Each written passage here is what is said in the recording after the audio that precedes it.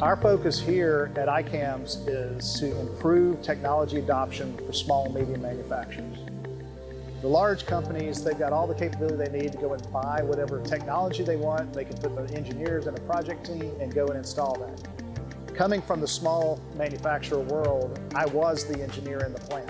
The digital manufacturing demonstration cell has been an idea of mine since 2018. When I sat in the chair in the Hurco cell and you did a scan of my head and gave me a coin, I said, this is cool. I need to figure out how to bring this into academia.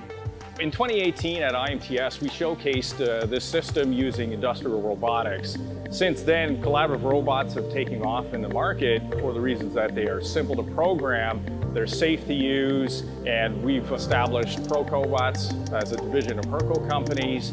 Through that process, we've developed a software called the Hurco Job Manager that makes it really simple for small and medium-sized enterprises to adopt collaborative robots for machine tending on Hurco CNCs. This partnership was initiated through Applied Machine, our distributor out of Atlanta, between ICAMS, Auburn University, and Hurco as well.